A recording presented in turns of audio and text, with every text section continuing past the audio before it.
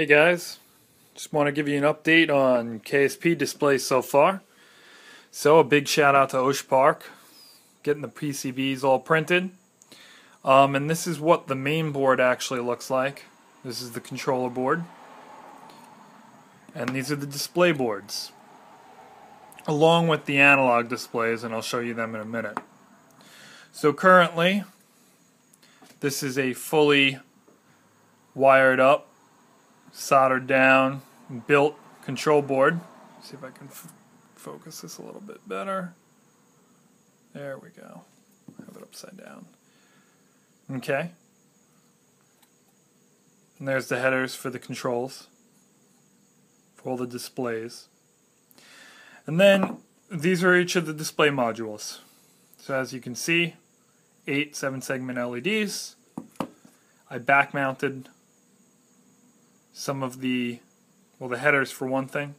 I back mounted them because I figure whoever can finally build me an enclosure for this, it'd be kind of easy just to fit it right inside of an enclosure where only the numbers show, as long as I had everything else back mounted. So as you can see, I built a number of these displays. Four-digit displays. Basically, it's just a 8-digit board, and I use less of the 7-segment LEDs. Another 4-digit display. This is a 4-digit display with... This guy is a 4-digit display with a decimal jumper. And as you can see, what I did here is I made sure that each of these have the ability to use decimal jumpers. Basically, just to create a decimal point if we want to have a more accurate type of a reading. I'm going to use this for orbital inclination. This guy right here is going to be used for radar altimeter.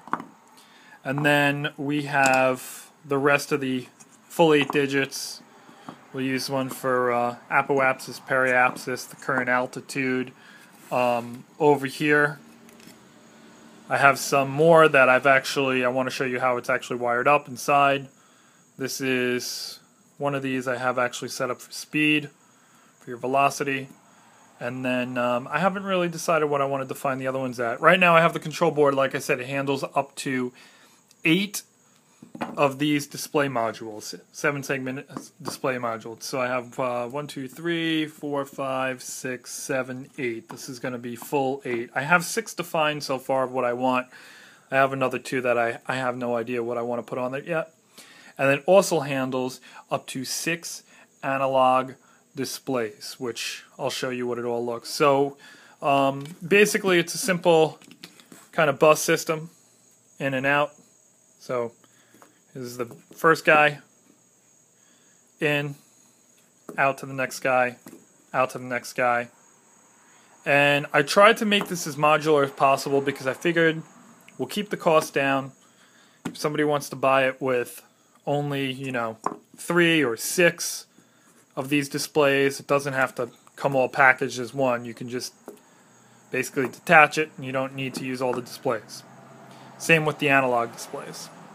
So let's actually go ahead and wire it up, fire up KSP, and we'll show you what it looks like in the running state. It's all wired up now, just starting up KSP.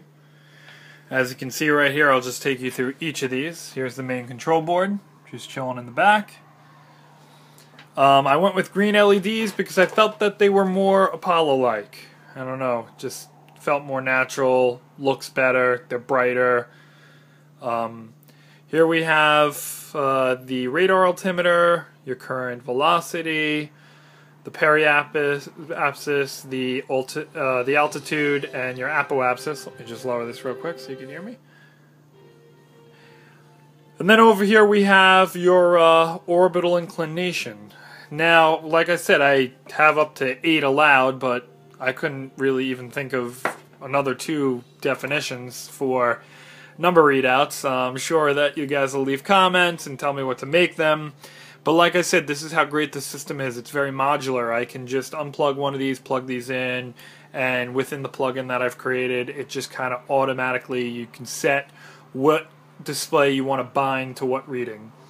Over here we have our 6 analog displays. I went with plugging in all 6 just to kind of show you how this works. This is what I'm thinking of doing, customizing the actual inlay. For this, we see that the inlay is the oxidizer inlay. I haven't done the rest of them yet. I will get around to it, but just to run you through what we got here, we got the oxidizer, we got the liquid fuel, we got monopropellant. Up here we've got intake air if we're doing a plane mission. We have your G-force right here. This is going to go between 0 and 15 Gs. And then your energy, how much electrical charge you have in your current aircraft, or in your spacecraft for that matter. So let's fire up a spacecraft and we'll see how it looks.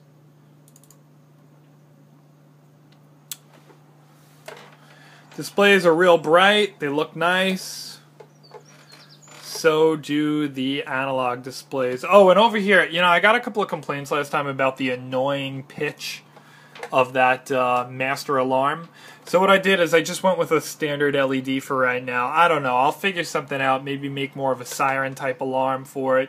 But for right now, you'll see when the master alarm, which is programmed basically by the player within the plugin, you can program any type of condition to set off the master alarm. But that'll just turn red. Right now I have it for low fuel as your master alarm. You could set it to G's, have it reset itself. It's all up to you. So I just created a simple rocket just to kind of show you how this works. You'll see there's really nothing to it. I just put pretty much some monopropellant on it, 2 stages. Nothing crazy, just to give you an example. And we'll launch this up, and you'll see once the plug-in kicks in, once it detects the rocket, the energy, the monopropellant, everything will just click right in. Still loading. There it goes. Here you go. So you have full electrical charge, full oxidizer, full liquid fuel. We have full monopropellant. Right now, no intake air.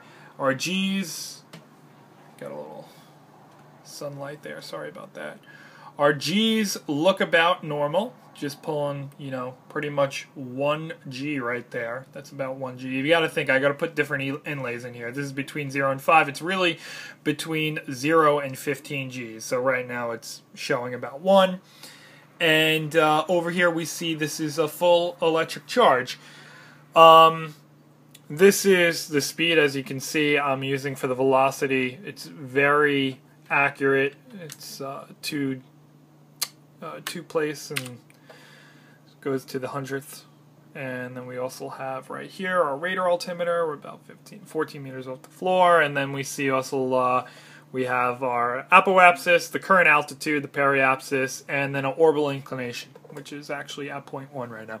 So we're gonna set SAS on this and launch. You'll see, here goes everything. So here we go, we're climbing. The apoapsis is rising, our current altitude is rising. As you can see, our radar altimeter is rising.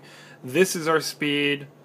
We're having a little bit of a wobble, probably because I totally did not check the weight on this rocket. I just kind of put it together. And of course I overheated because I'm using the giant engine and then throttle down. So let's relaunch this real quick, and I will be much nicer this time.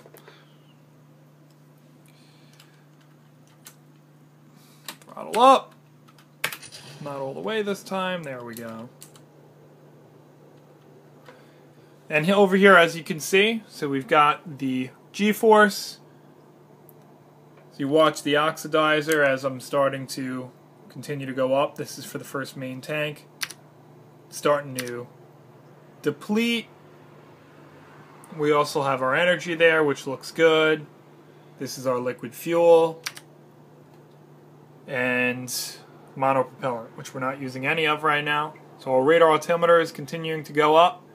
There's our velocity, our apoapsis, and our current altitude, and inclination.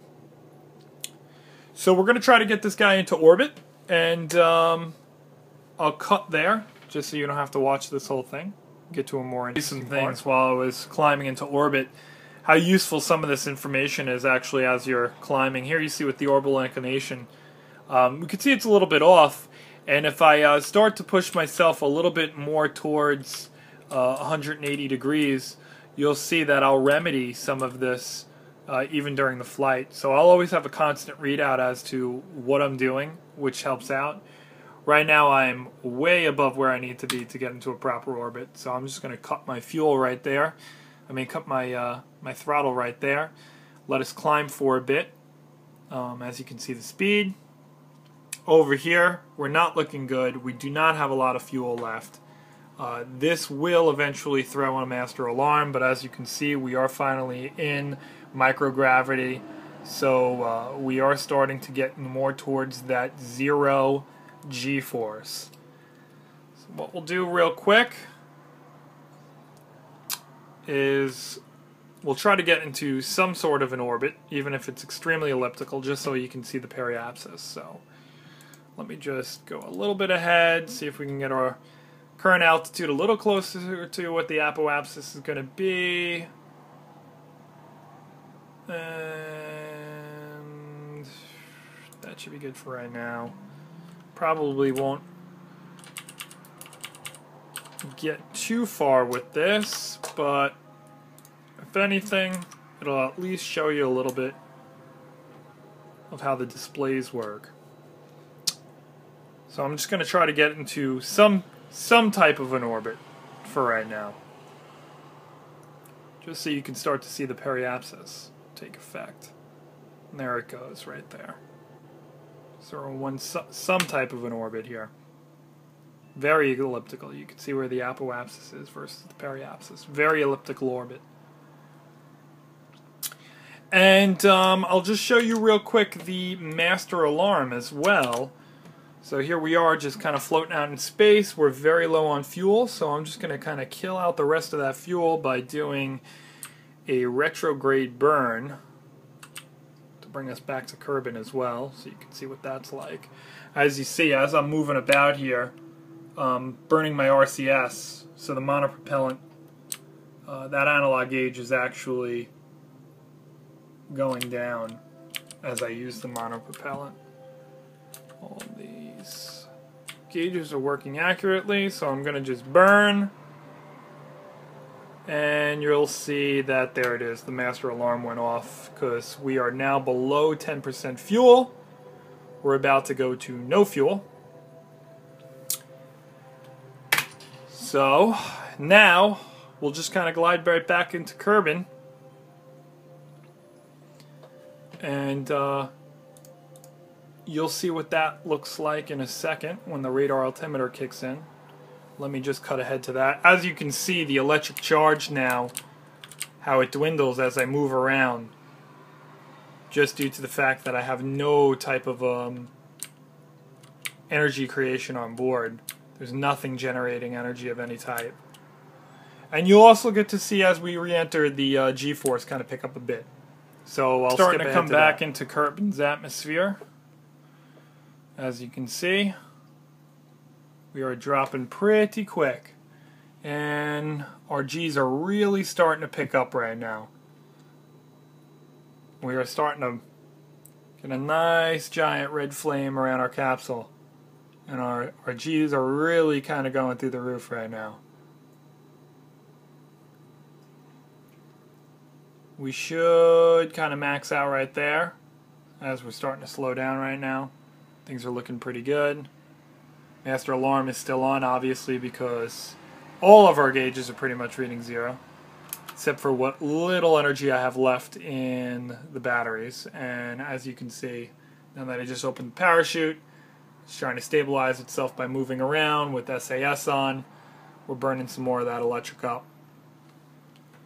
And the radar altimeter is starting to work. This thing is so great when you're landing on the moon or another planet.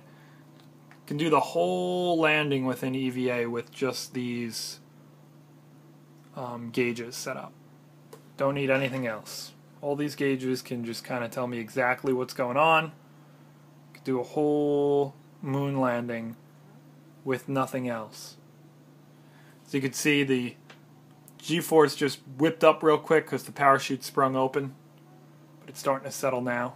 Probably cracked all my Kerbals necks, but whatever. And that's about it. So currently, the next step for this is just kind of creating a little bit nicer looking GUI for the plugin, so you can map all your own. You can map all your own meters and gauges to the resources that you want. And then just trying to find if anybody in the community can help me with creating an enclosure. I've asked a couple of times. I know some people have reached out to me, but now that I actually have all of the pieces of really Kerbal Space Program's display module that I'm creating here, the KSP Display, I can really kind of give out better dimensions to anybody that would like to attempt it. And that would be a real step forward in getting this into more of a production state. And then I guess just opening up a Kickstarter for funding to really kind of get this out to you guys. I'll just try to figure out what the cost is going to be, and if we sell it more of modular like I was talking about, probably keep it down. If you wanted to just get the control unit and a couple of displays, or buy displays piece by piece, you can kind of make your own price for it. But as you can see here, we're about to land.